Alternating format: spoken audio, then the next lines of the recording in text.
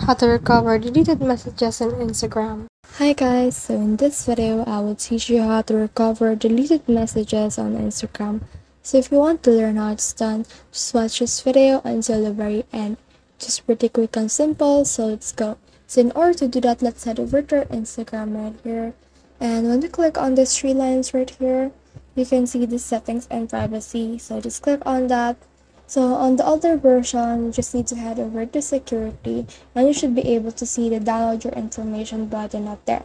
But if you're like me that's on the newer version of Instagram, then what you can do is to click again on those three lines up here, click on your activity right here, and you will see here all of the things that we have past activity into. So what we can do is to just scroll down and you can see this button right here to download your information. So just click on that and this will actually redirect you to this right here. So click on request a download and then just click the accounts that you want to download the information into and click on next, and then click on select types of information. So from here you can just actually click on messages and click on next right here and click on submit a request in order to get their data. So as you can see, the request has been pending.